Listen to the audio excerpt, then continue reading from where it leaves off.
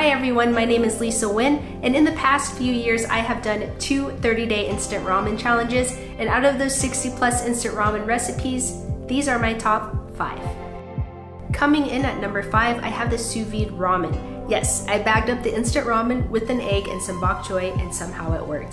I enjoyed this one because I'm relatively new with using the precision cooker, so this was a fun experiment for me. Number 4, I have the tamagoyaki inspired ramen. Although I had trouble flipping this thing, the end result was delicious. Sweet black bean ramen with egg and furikake. Can't go wrong with that. Number 3 would have to be the ramen steak spring roll.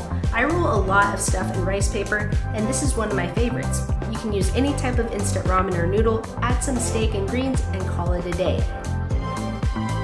Naturally, I like to dip it in a spicy sauce.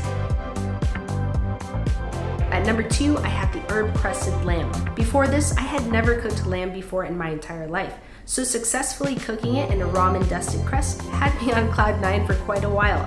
And for this one, I had to do it twice, but because I didn't have the lamb sauce the first day, or at least an edible one.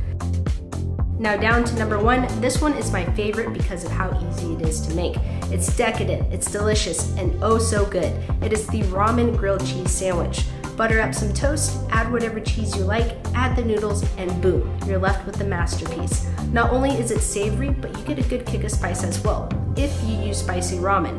And there you have it, my top 5 instant ramen recipes that I've tried. I plan to do another one this year, so we'll see what I come up with. Thanks for watching.